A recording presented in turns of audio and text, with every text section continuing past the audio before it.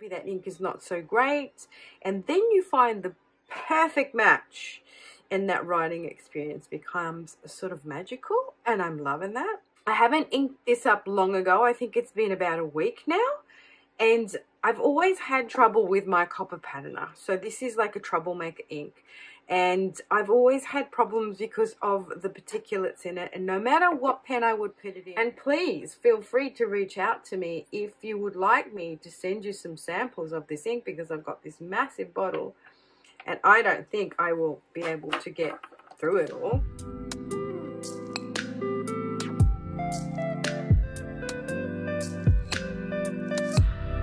Well, hello everyone, welcome. I'm Katie and this is a Fountain Pen Awakening, and I hope that wherever you are in the world you're doing super well.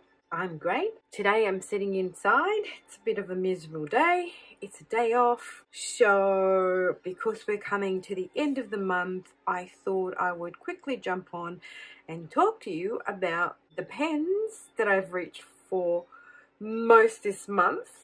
I know it's logical, and I know, like, oh duh, but it's very interesting how when you explore the pen and ink combination, how some inks just are not enjoyable to write with in certain pens, and then you get the pen and it writes well, but maybe that ink is not so great, and then you find the perfect match, and that writing experience becomes sort of magical, and I'm loving that. So the first one I want to talk about is this. I haven't inked this up long ago. I think it's been about a week now, and I've always had trouble with my copper patterner. So this is like a troublemaker ink, and I've always had problems because of the particulates in it, and no matter what pen I would put it in, it wouldn't quite write the way I wanted to write. I decided to put the fine nib back in here. This came with a Fuda nib, and all of a sudden I just keep wanting to reach for this pen because it's just so much fun to write with, and it seems to not have trouble whatsoever with these particulates in here, and also it's just fun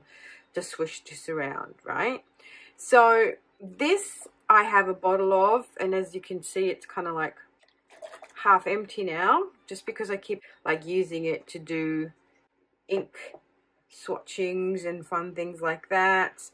Very, very happy with this. I'm very excited, and for the past week I've just been wanting to write with this all the time. Now, being also sort of like a turquoise ink, it's sometimes it writes a little bit too bright for my liking, but for some reason in this pen it tends to write a little bit darker because it does integrate the particulates in it. You know how with some inks that are shimmer inks, you write and then all of a sudden you run out of shimmer, even if you twist and turn and shake it all about. This one kind of seems to, see how light that is? So this one kind of seems to just write super well. I've just topped it up too. I use like a little pipette. This pen comes with these little pipettes, so the Mahjongs tend to come with pipettes because they're eyedroppers, obviously. So this fave combo is a Mahjong. Oh, I keep forgetting how to spell Mahjong. I keep wanting to spell it like Mahjong, the game. So this is the Q1 with a fine nib.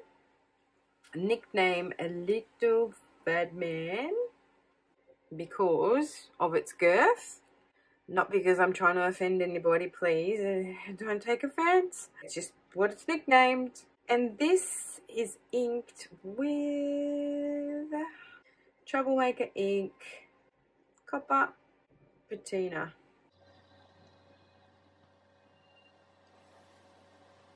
Then the patina kind of wants to refer how copper kind of tends to then with age, it sort of oxidizes.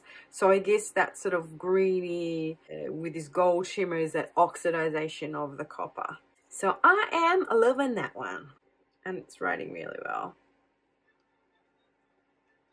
So I'm very pleasantly surprised. I'm very happy because this means that now I can actually use this ink a lot more than I have been. And especially because I know that it works well in this pen, I can keep this pen inked up too and have fun with that. Yay! Alright, so the next ink that I have been pleasantly surprised with is this ink here. Now, this ink, since I got it, which I got with my Stella Perugia Slim, it came as a package, that pen and this ink, the gift sets. But, you know, I've never sort of kind of like liked this ink for some reason, and I paired it up, but it was too bright, too whatever, too something something. And then the other day I made a conscious decision, and if you watched that video you will know that I said, okay, I've got all these bottled inks that I actually have to use. I can't keep on using samples, buy more samples, using the samples, buy more samples, and not going back to the bottles. And especially this one I haven't touched since I've got it. And then I put it in my Pilot Prera Ivory with a CM nib. Now again, I love this pen, but I've never found a perfect ink pen combo. Sometimes it writes dry, sometimes it, you know, there's all sorts of troubles. Whereas with this ink, I have been loving writing with this pen, and I have been reaching for this pen, which you know, is awesome, because then that means that I can actually use this ink. And please feel free to reach out to me if you would like me to send you some samples of this ink, because I've got this massive bottle and I don't think I will be able to get through it all. It is the Sailor Manyo ink and Sakura. So let me know, people, let me know. And it is a bit of a chroma shader. So it kind of starts off this kind of bright orangey colour, but then it does settle down to be an orangey, pinky, blossomy colour, if that makes sense. So this is my Pilot Prera Ivory with a CM nib.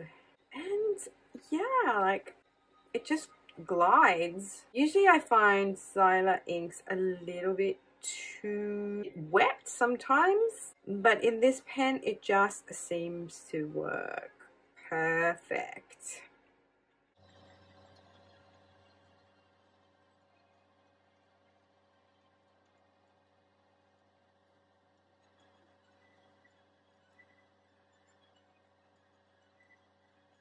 Yeah, classic. And third, which I don't ink up that much because I keep forgetting how much I like it. I sort of like me one of those olivey, greeny, khaki-ish, kind of like mustardy colors, like a little bit swampish. And this is that. However, I keep getting sidetracked, as I said, with, you know, using up ink samples and then trying more greeny, yellowy, mustardy sort of colors. And then I've inked it up and put it in my Lemon Meringue, which is a Just Turnings pen. And this has got the actual a special grind nib on it, which is my Soft Architect or Dentist nib. And I am rather enjoying this writing experience because I keep reaching for it. And when you keep reaching for a pen, you're enjoying the writing experience, because I tend to like have most of my pens inked up, you know. I might have anywhere between 10 to 20 pens inked up at a time. So I use one a day to journal with, or I use kind of one pen to journal over 2 days, and I might go and write with all different pens. Does that make sense? Am I making sense? Yeah, so kind of what I mean is that I don't use one pen for more than one session or for long prolonged writing. So I have to actually make myself do that, because otherwise I don't use up my inks. So this is a Just Turnings pen, and it's a Lemon Meringue. And it is super fun. I really kind of enjoy the writing experience with the Soft Architect or Dentist.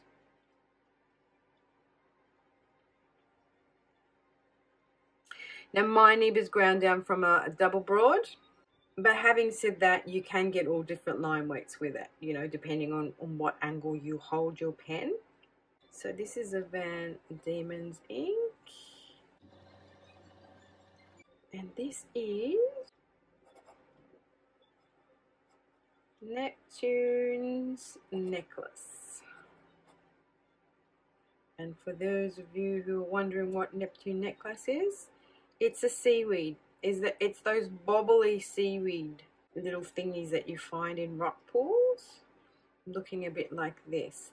Bubble, bubble, bubble, bubble, bubble. And it's exactly the right colour. Do you know what I mean? When I was a child and used to clamber through the rock pools, you would find this.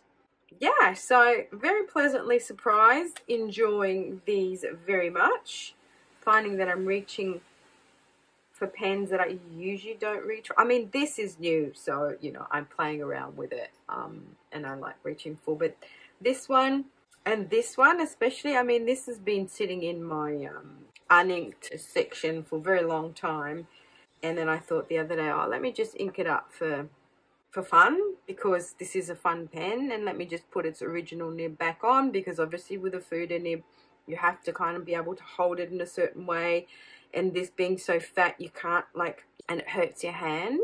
But yeah, no, I've just been really finding myself reaching for these 3 pens because I'm just enjoying the pen and ink combo so much, and the way they're writing, and this is how they look, nice and dry.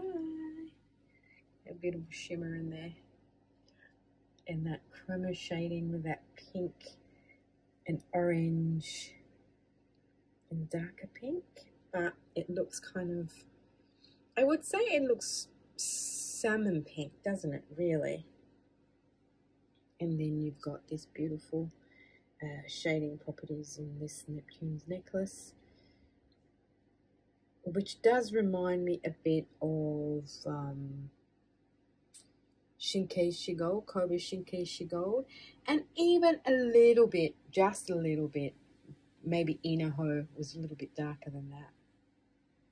But yeah, super fun. Alright guys, well, thank you very, very, very much for hanging out with me, for liking, for subscribing, and until my next one, totally.